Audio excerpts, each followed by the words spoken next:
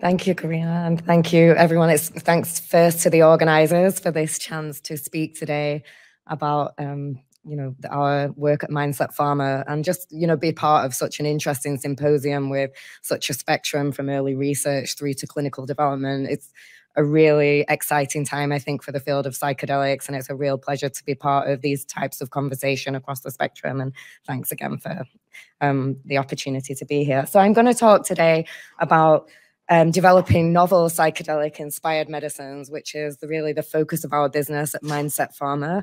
We're a Canadian biotechnology company. I'm just going to check. So just as, these are forward-looking statements, as usual disclaimers for us biotechs. And, just to know that the opinions here are presented on my own. This is all unpublished data has been generated and is proprietary to Mindset Pharma.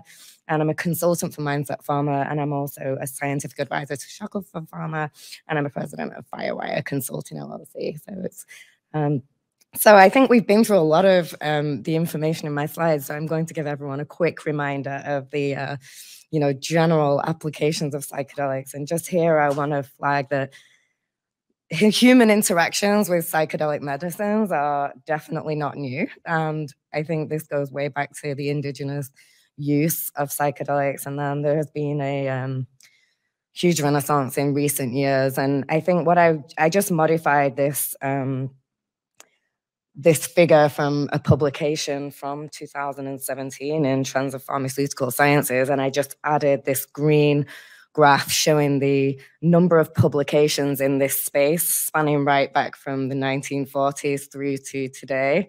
And you can see there was a huge dip in research from the sort of 60s to the late 90s. And I just wanted to flag that in 2022, there've been 844 publications on psychedelics on PubMed. And so that's why we're all here today in 2022, that there is a huge opportunity in this space. And, I think we're all here to discuss where we are and where we go next. So the contemporary psychedelic landscape, this slide really just shows how the field is evolving, and we've talked about that in multiple details today, but you can see in this this diagram that I took from one of the Virtual Capitalist website, the clinical trials in the psychedelic space as of last year, the end of last year. The phase 3 MAPS trial, and then multiple other companies across multiple psychiatric indications developing drugs for patients in this space. And Compass is about to start their phase 3 trial, which will be the first tryptamine trial. What I think that this shows is that regulatory perception is changing, clinical data is growing, and infrastructure is building to support this field, which we've all talked about in multiple details today. I think some of the really interesting statistics in this space. So in 2021, $0.75 billion of publicly disclosed investment went into the psychedelic industry. There's important infrastructure in terms of clinic building and therapy training and therapy design to go with the psychopharmacology field is evolving. And the next generation psychedelics, which we are generating at Mindset Pharma, are really going to, we hope, deliver new molecules and huge promise that improve patient safety, experience, and outcomes. And I think, I wanted to flag the two really important things in this space. The phase 3 trial that Compass will start will be the first generation tryptamine psychedelic trial. And also the regulators have given breakthrough designation to the MAPS team for their MDMA and PTSD last year. And I think, that's a real sign of the credibility that is being built in this space by the real innovators in the first generation psychedelics. And I want to acknowledge all the people who are working in that area. So we know that there's a huge unmet need in psychiatry, and we need more treatments. And it's really important to think of psychiatry as a highly heterogeneous indication with, many conditions and many causes. And 1 billion people worldwide in 2017 were living with mental health disorders. They were the ones who were diagnosed. And obviously there's a huge and growing population living with these disorders, with mental health disorders in 22 as we come out of the end of the pandemic, hopefully, and also, you know, with the other political and social situations in the world. And so we have $1 trillion annually being lost in productivity as a result of these disorders. So we are in a position where we all have to act in modern medicine. We need a change in the central nervous system space, and particularly in mental health disorders that affects, you know, so many members of our communities and our families. But the hope is really there. I think that the emerging clinical data with first-generation psychedelics really confirms that. We've heard examples today from a number of our speakers around psilocybin, MDMA, ketamine. They are effective in humans in certain, you know, in broad indications. And, you know, we've seen publications in that area. I just highlight 3 here. You know, the Carhart-Harris study that was published in the New England Journal of Medicine in 2021 showed that 2 doses of psilocybin was superior to daily escitalopram in improving clinical depression scores in treatment-resistant depression patients. And what I think that was, you know, really a compelling study, because they showed that patients, their scores came up in terms of their well-being, and that's something that I think is, you know, the long-term goal is to get people back to living their daily lives. There was also the study from the Johns Hopkins group in Journal of Psychopharmacology in 2022, where they showed that a single dose of psilocybin in major depressive disorder showed improvement in clinical depression scores with up to 12 months of durability in some patients. And I think we do need to remember that some patients respond better than others, and that is really where, you know, we need to focus as a field to understand who responds and who doesn't. And that's something that I'm going to talk about in my talk when I talk about our work at Mindset. MDMA-assisted therapy, we just had a beautiful talk from Alison, so I'm not, you know, I don't need to go into that in any more detail, but they also showed very interesting results with PTSD, as she showed for the substance use disorders. So current data, you know, definitely is showing us that we have huge potential in this space. There's a huge opportunity in this market for broader therapeutic options and modalities. And that's why at Mindset, we're really focused on building a toolbox for patients. So like the patient populations we're trying to treat, psychedelics, and I think Daniel said it earlier, are not a single modality. I mean, a lot of them do act, most of them act through 5-HT2A receptors in some way, or modulate serotonin receptors via other mechanisms, but they're not a single type of therapeutic, and our patients are not single patients. So I think we really need to think carefully about how we address this in going forward. And some of my talk today, I'm going to talk about, you know, some of the ideas there, which I think we all need to test from a basic research perspective and a clinical observations perspective.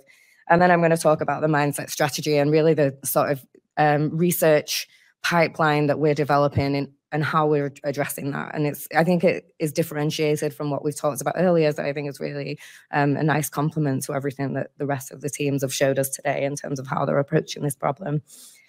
So I just have a slide here. This diagram is really just showing the sort of, you know, the serotonergic psychedelics that we're all aware of, you know, the psilocybin, LSD, DMT, and 5-methoxy-DMT, and how the downstream pathways that they trigger. And I think Kurt gave a really nice summary of those downstream pathways earlier today in terms of the plasticity and the modulation. So I'm not going to go into that, but I think I just wanted to highlight here that there's probably when we look at drug development in general, there's probably multiple layers of this pathway where we could potentially target if we understand how each of the psychedelics is modulating some of these pathways. And I think that that's something that we really don't have much information on as of yet in terms of how we're going to do that. So I think there's a lot of future opportunity. So how do psychedelics work? I think this is, you know, one of the most interesting questions of the modern day, really. You know, it's a real combination of psychological and physiological effects that explain how a psychedelic works. And there's a really, we've talked a lot about the overweighted default mode network in depression, and also, you know, fundamental underlying network deficits in various models.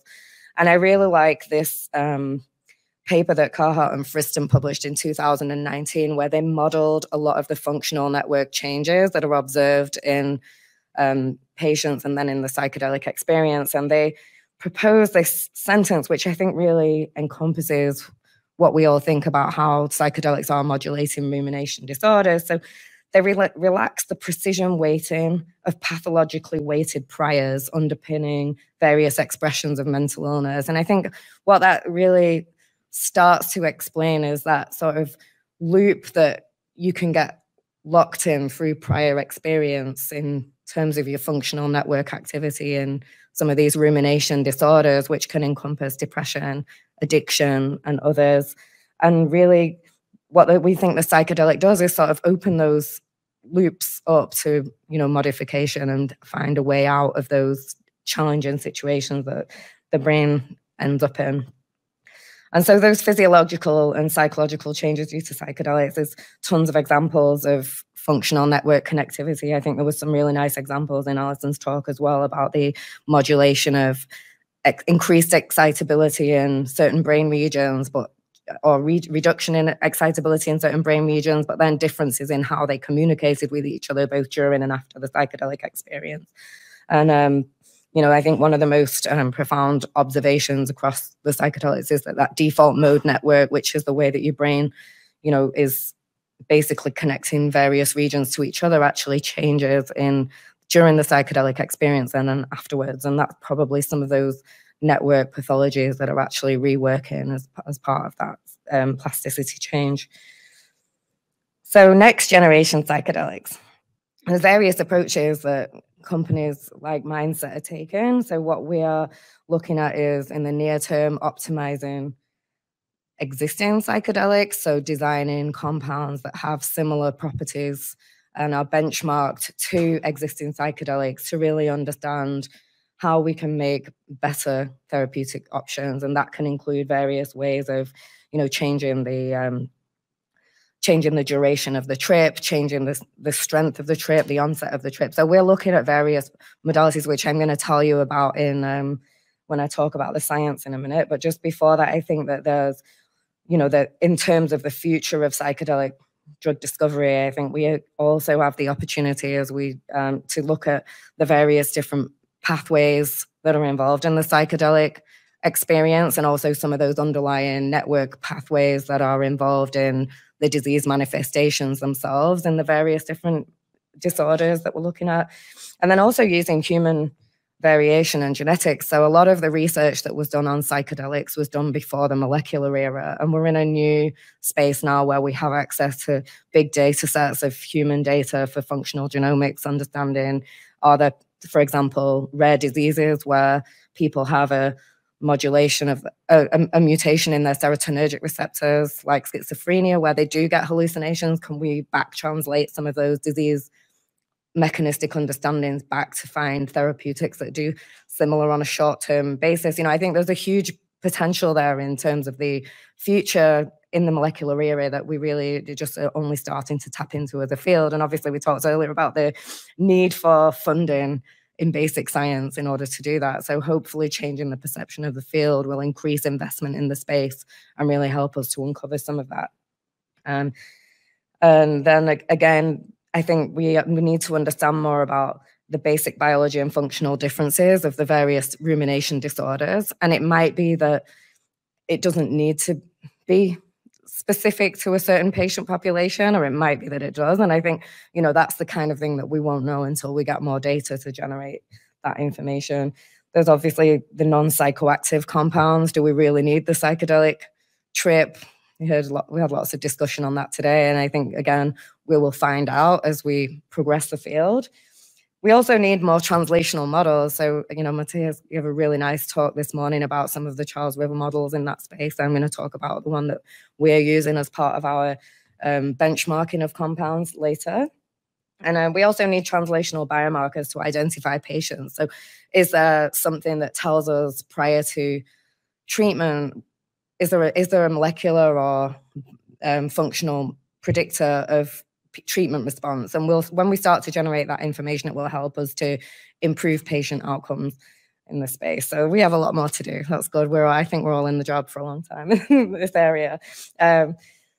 Just around the clinical administration of psychedelics, this is another area where there's huge unknowns and huge debate. Many questions remain for the field. Obviously, patient safety and efficacy remain at the forefront of our research, but in terms, we need to understand more about therapy innovation. What types of therapy do certain patient populations respond to? How much therapy is needed? Next generation molecules, how are we going to apply those? How are they going to differentiate from what we already have? The goal is that they will be optimized and, provide different solutions. But I think we also need to think about next generation treatment models. There's going to probably be a digital aspect to these treatment paradigms, that we'll be able to do remote monitoring, remote therapy sessions, digital solutions to track patient outcomes in the long term. I think a lot of companies are starting to think now clinically about how they're going to collate the important data that's going to help us understand more about the field and move forward. This is just a sort of structural diagram where I look at, we know for most of the psychedelic treatments that you have a preparation session, particularly in the psilocybin space, and then a psychedelic session, and then the integration session, and then potentially additional therapy. Do you need another trip? And there's various different questions at each step of that paradigm, like how many preparation sessions are needed, how long before, what structure do they need to be, what type of training does the therapist need to have? And then, all of those questions go right through the paradigm. And I think there's been a lot of discussion around that today, but it still remains open questions for the field. So now I'm going to talk about Mindset. So Mindset was founded in 2019. We're a public company since 2022.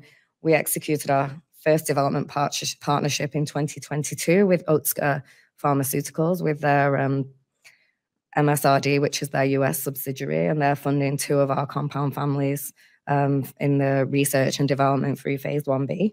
We're also innovating in process chemistry for both first and next generation psychedelics, including psilocybin. We have a portfolio of academic partnerships to really build some of the basic research understanding in the field. And we're also growing our portfolio and inventory and always seeking new partnerships to progress those molecules through to development. So what happened with Mindset is the scientific founders that I'm going to tell you about in a minute identified an opportunity from the emerging data in the field to really build new chemistry in this space and put down some of the earliest IP applications around novel chemistry for 5-HT2A receptor modulation. And this was driven by their understanding of the huge unmet need in psychiatry. And since 2020, the company has designed more than 200 molecules, filed 14 patents to date across a spectrum of next generation psychedelics with different scaffolds. We've run hundreds of compounds through selectivity and potency screens. We've run hundreds of in vivo experiments and pharmacokinetic experiments to understand the target engagement and then the pharmacodynamics and pharmacokinetic relationships of each of these compounds. And then we've run tens of efficacy studies. And we've partnered 2 of our series, as I mentioned, and we're preparing our first molecule for IND. We have the regulatory meeting planned in the second half of this year, and we're still designing, so the portfolio is constantly expanding.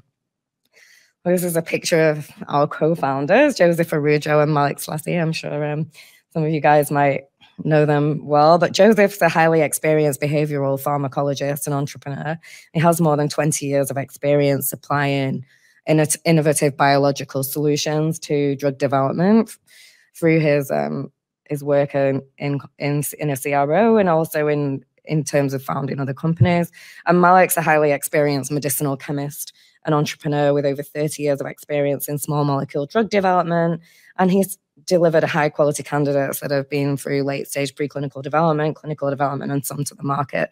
So I think the combination of chemistry and biology expertise that we have in our founders really is a strength of the Mindset team and really allows us to differentiate and push our portfolio of broad spectrum psychedelic compounds into, through the phases that we need to get to development. This is the leadership team. So, I sit on the management team with James Lanthier, our CEO. He's a seasoned CEO with lots of experience in building companies and successful. We also have a really experienced board of directors.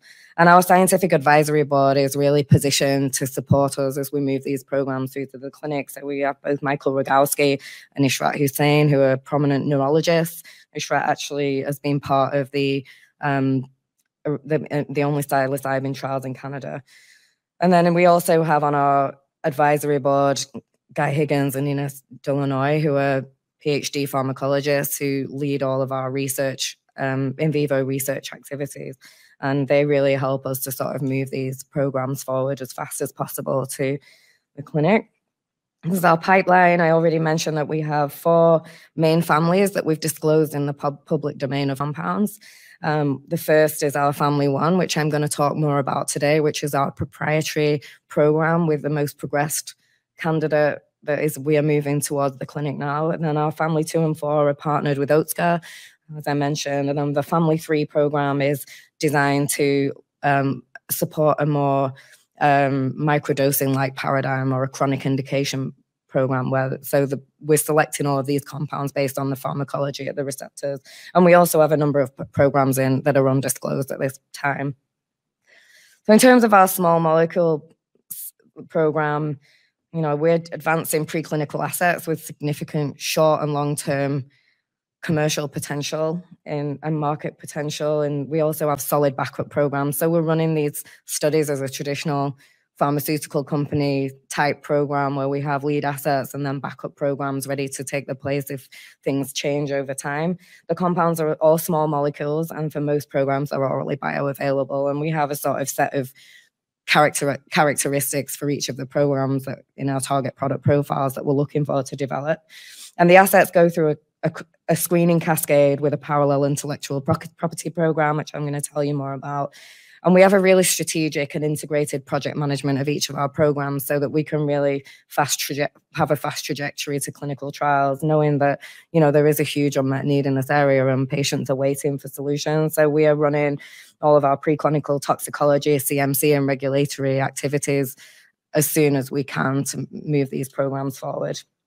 And we have both we have an optimized and patented macrodose program, so that follows the traditional one-time psychedelic treatment and encompassing therapy. And then we also have a microdosing program, which is earlier stage for chronic indications that has a lot more sort of basic research support being built to progress that.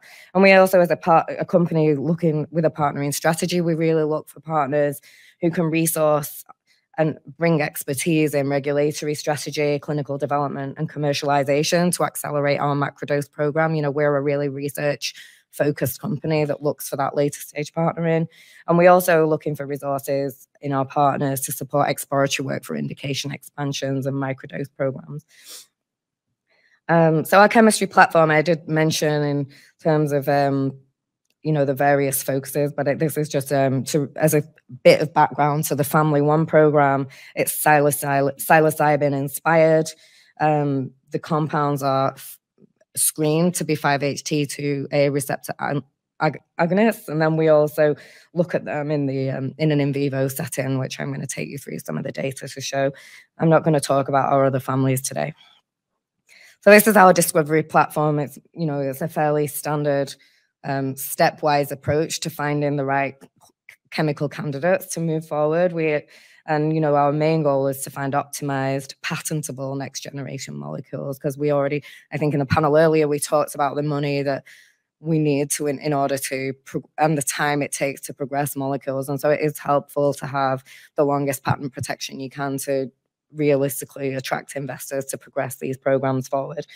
So we have a chemical design and synthesis part, and then we do 5-HT receptor screening to look for compounds that have a profile that we're looking for, and then we do in vitro profiling for the various ADME properties and in vitro properties like off-target screening, and then we do compound selection, and then we move the compounds that fit the early profile we've identified for a certain program through to the in vivo platform, where we do, as a starting point, we start with the head twitch assay, and then we differentiate our compounds by benchmarking them to the traditional psychedelics that they're designed to be like, comparing them to others. So in parallel with that, we really do have an aggressive IP strategy to protect each of our molecule families as we go forward. The slide just highlights our intellectual property today. I've only got the list of patents on there that are already in the public domain. But the patentability and optimized efficacy are really differentiators of next generation psychedelics. The drug discovery needs to be done, and our novel NCEs have a different scheduling to date. So that allows us to do research at this point. We know that scheduling is a single point in time, but at the moment we can run assays as needed in the countries where we're running our studies. And they will be rolled out as medicines. And I think reimbursement of novel therapeutics is, obviously an important consideration for us. So in terms of our compound family 1, the background, it's a novel deuterated and non-deuterated psilocybin-inspired new chemical entities. We have synthesized 21 compounds today, and we have 2 patents filed with priority date of February 2020, and the leads are allowable with patent pending. We have comprehensive data set benchmarked to psilocybin and psilocin. We have in vitro profiling and safety data, in vivo profiling and safety, and we also have behavioral pharmacology studies. So as I said, we use the traditional psychedelic head twitch model for our original on-target confirmation in vivo, and then we use, the other observations of wet dog shakes, core body temperature, locomotor activity, and then we do these drug discrimination studies that I'll tell you more about in a minute. And then we do really clear pharmacokinetic profiling of plasma, CSF, and brain, because we really want to understand how the pharmacokinetic, pharmacodynamic profile of our compounds fits with the target product profile we're looking at. And so family 1, we have a lead clinical candidate that we are progressing, and also a close backup program. And the compounds do exhibit differentiated pharmacokinetic and pharmacodynamic properties to psilocybin. And our goal is to have a well-tolerated administration in a clinical program with therapy and no adverse experiences. So this family has composition of matter patent pending. We've developed the CMC, and we have 1 kilogram of GMP material in hand as of this month. So we're ready to go as soon as we have the appropriate approvals to move forward. At this point, we're not scheduled, but we do expect that will be revisited when we move to the clinic. We have CNS penetrant and orally active 5-HT receptor agonists, and the profile is very similar to psilocybin for this family, which was an intentional part of the design. And I'm going to show you the differentiated in vivo drug discrimination and pharmacokinetic profile of an example compound from this family. And then we have favorable in vivo safety in preclinical models at 10 times the efficacious doses. So this is, as I said, we run everything head-to-head with psilocybin and sometimes psilocin, depending on the model, because our goal is to really understand how we are getting differentiation from the existing psychedelics, because in order to have, a viable path forward, we need to have a differentiated platform. And so this is, the traditional 5-HT2A receptor activity, just to confirm that we're on target, which is the first screen that we run in our cascade. And then we also look at the various other profiles in ADME. This is a bit the head-to-head mouse behavior data. So we start everything with mouse head twitch. You can see at low doses and high doses, our family 1 compounds both exhibit head twitch. And we also see that the activity is on target, and it's completely reversed by a 5-HT2A antagonist, M10907. So we show that it's completely 5-HT2A dependent.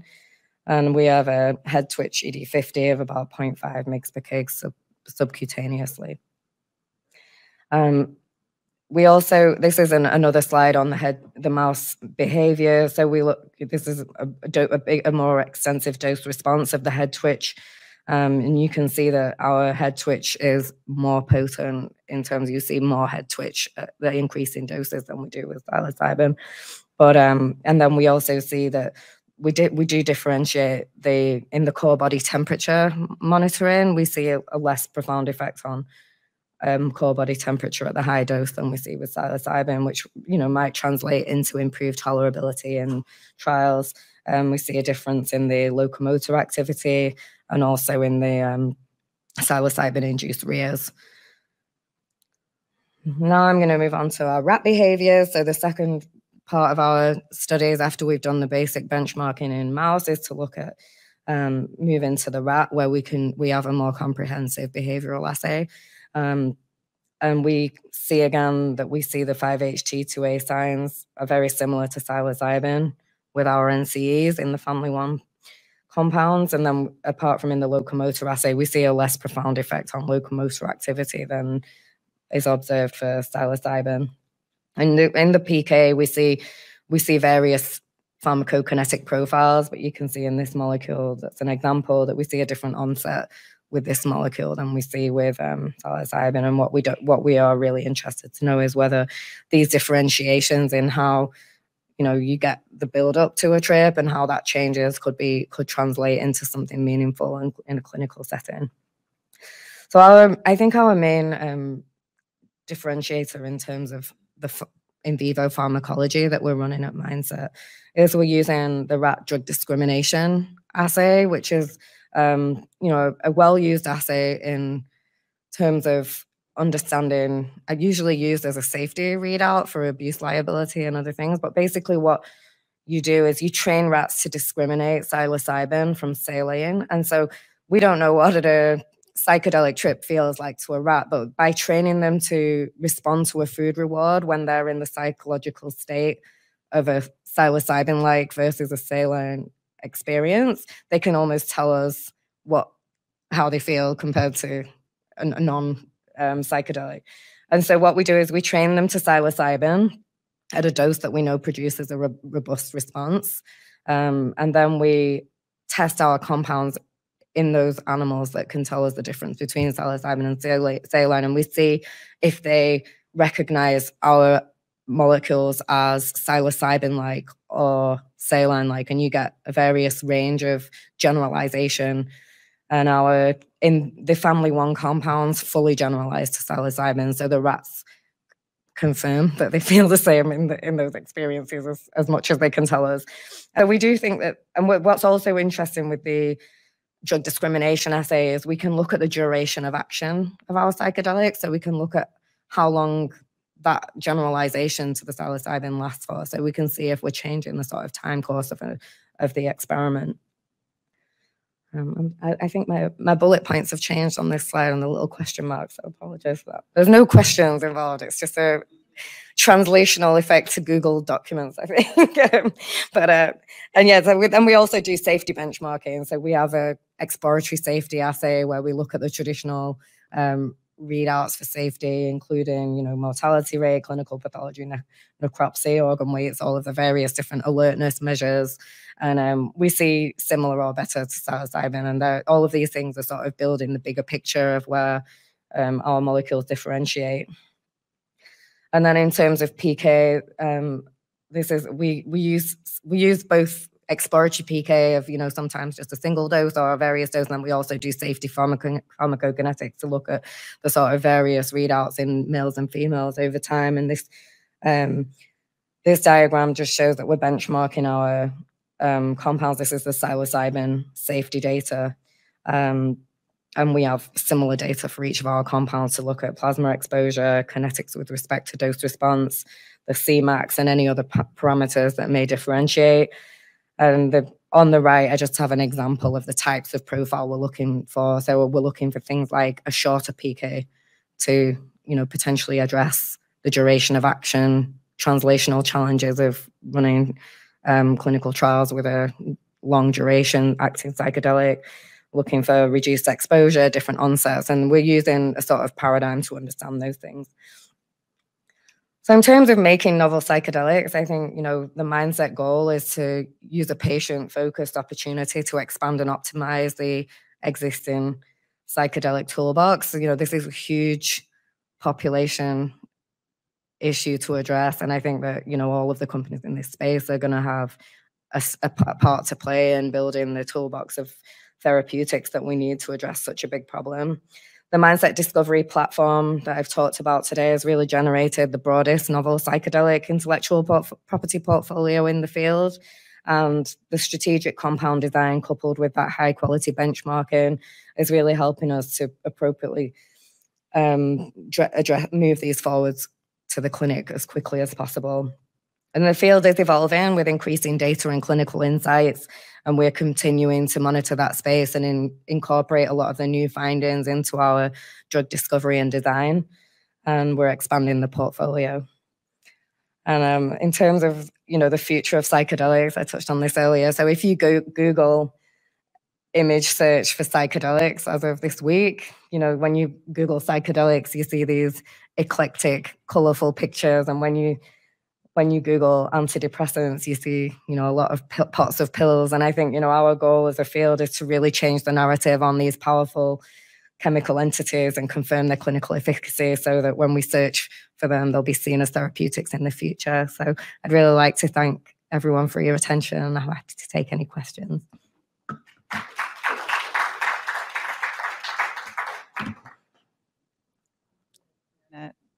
That was a great presentation. We do have a couple virtual questions, unless there's anyone in the audience. Oh, yeah, okay. Thank you for the talk. Very, very interesting. In your IND roadmap slide, there was one line in safety part which said mini pumps.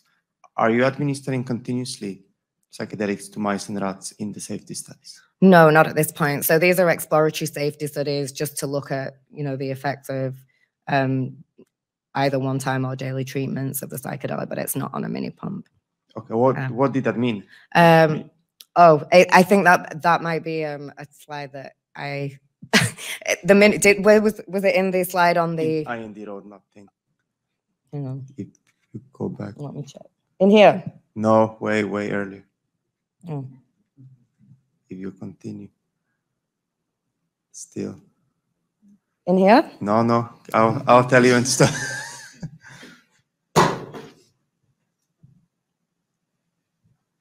Yes. Oh, okay. Yeah, no, that's something we are looking at doing in terms of our pipeline, is looking at the longer term effects of those compounds. And I think that will only really be necessary for the non-orally bioavailable compounds. So we do various assays depending on the the type of molecule we're looking at. But most of our psilocybin-like molecules we're running with oral studies, just because that's the goal from a clinical perspective. But we do sometimes do oral and subcut for the drug discrimination so we can compare. And also sometimes IV to look at the various profiles, and especially for the CNS profiling, sometimes, obviously, because of the fasted versus non-fasted animals, we sometimes have to, decide which is the best way to ask the question for the various different programs. Thank you. And one more. Do you run those in vivo pharmacology and efficacy studies in-house? So we partner with inter vivo solutions for our preclinical studies, and we're actually working with Charles River at the moment on some of our IND-enabling toxicology. So everything is outsourced. So the company is a total of 6 people, and we outsource everything. Okay, thank you. No, it's a pleasure. Thank you. Thank you.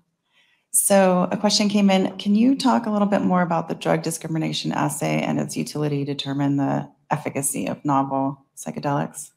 Yes, I think I did go through the drug discrimination assay in general, but we have animals that are trained to the various different psychedelics. So depending on the profile that we're looking for, we benchmark them to the most similar psychedelics. And interestingly, we can also look at whether, for example, an animal sees psilocybin like LSD, or for how long, and so we can compare. And actually there's just been a clinical study that's come out from I think it was MindMed, that looked at psilocybin and LSD experiences for patients, and the only reported difference was the duration of action. So we think that there's quite a translational effect of that, various psychedelics might feel different in different scenarios, and we hope that we can use the drug discrimination assay to help us understand that in a preclinical setting, which is, a challenging place to model this type of pharmacology. Yes, of course.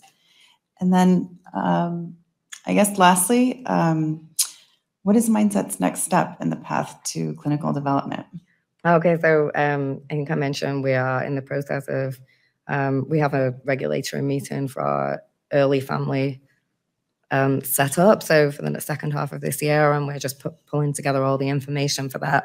And we're also, our other programs that are partnered are progressing forwards as well, but how they're progressing is not publicly disclosed.